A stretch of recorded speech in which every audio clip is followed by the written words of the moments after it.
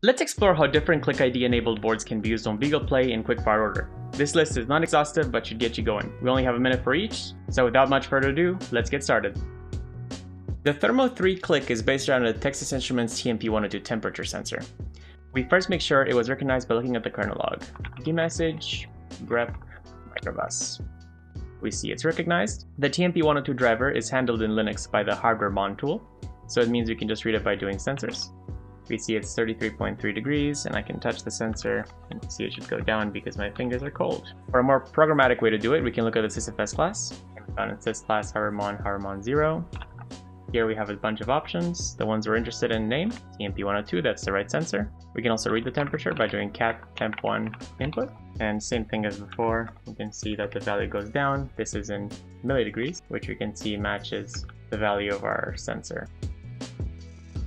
We can use IIO info to show us that it's connected. Here we see device 0, ADXL345, and we can see the readings. The best way I found to actually get data out is using the sysfs class again.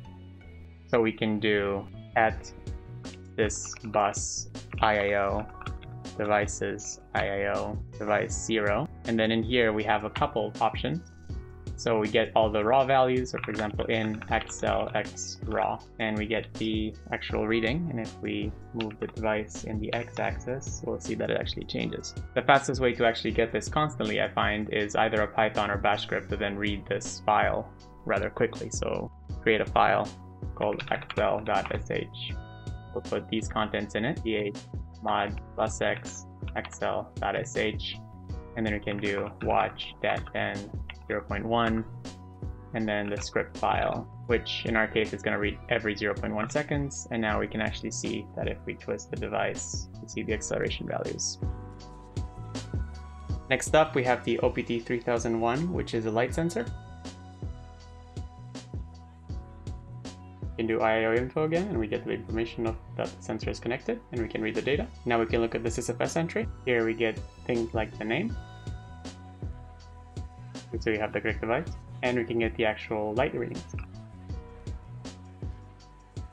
Let's write a little bash script to read it quickly. We're simply getting the light input, and we're echoing the data out in lux. Mod +x. We can do watch -n, give it 0.5 seconds because the sensor is quite slow to read.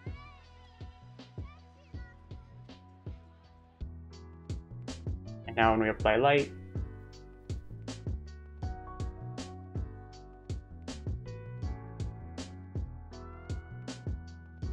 and that's the OPT3001.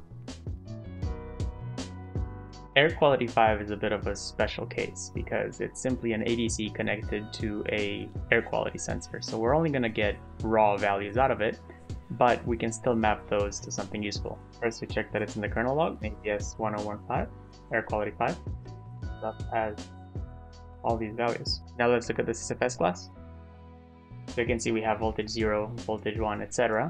And if you look at the schematic from Microelectronica, you can actually see we have NO2, NH3, and CO connected to AN0, AN1, and AN2, with AN3 being left empty. So now we can write a little script to actually get those readings out. Call it air.sh.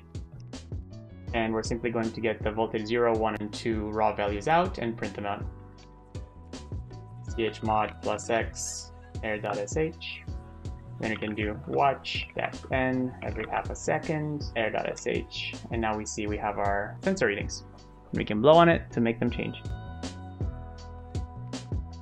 With OLED C Click, you'll actually see a bunch of text scrolling on the screen as the board starts, and that's because it's really treating it as a regular display. We can see that it's connected by using dmessage, and then we'll actually see what's called a frame buffer device. So we'll see it as dev fb0. To use it, we'll actually need to use a tool called FBI. So first of all, we do a sudo apt get update, and a sudo apt get install FBI. In this case already installed. With FBI installed, we can simply run the command as follows. Root FBI-d device dev fb0 -t start a virtual console 1 auto scale, and then an image that we have in our file system. So in this case, image.php. Ta-da! Thanks for watching. Demo files and a written write-up are available in the description below. See you in the next one.